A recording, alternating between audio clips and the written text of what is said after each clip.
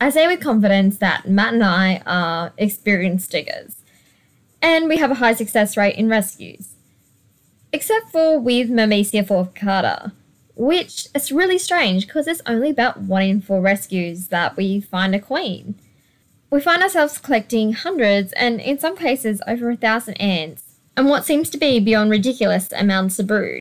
And yet despite spending an entire day, I'm talking from sunrise to sunset, and in one instance we even spent 3 days digging every single chamber and then knocking down walls and going all the way down till we hit the water, we sometimes don't even locate our very obvious queen. When we collect, we separate our eggs from the rest of the ants and brood so they don't get stuck to the oil in the container. When we can't find our obvious queen with the colonies, we remove the brood and we use it to brood boost colonies that we are going to be selling. What we've been noticing though is that in the next day or two, we've returned to these colonies that we've stripped of brood and there are eggs laid. Don't be fooled by Annie's colony here though, we did leave a few little tiny larvae in there. These haven't come from eggs that have hatched. So now this has got us questioning, have we got an Ergatoid queen here? Or are these trophic eggs that have been laid as like a last-ditch attempt to continue the colony?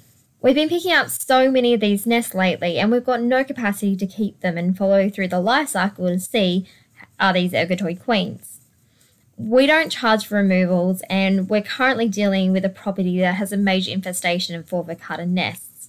So we're offering these nests at a really low price of $150. You can spend more money on a girl on a night out and still not get a guaranteed lay. Now, if you are watching this video on a Facebook group, whatever you do, do not comment on the group about this because you will get the group shut down if you're discussing sales on a Facebook group.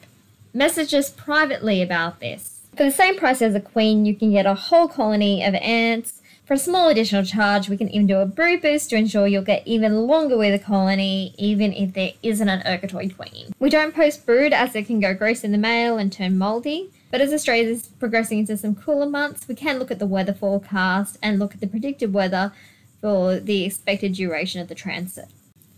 Our contact details are as follows: Facebook, Hunter Valley Ants, or you can get us at huntervalleyants@hotmail.com.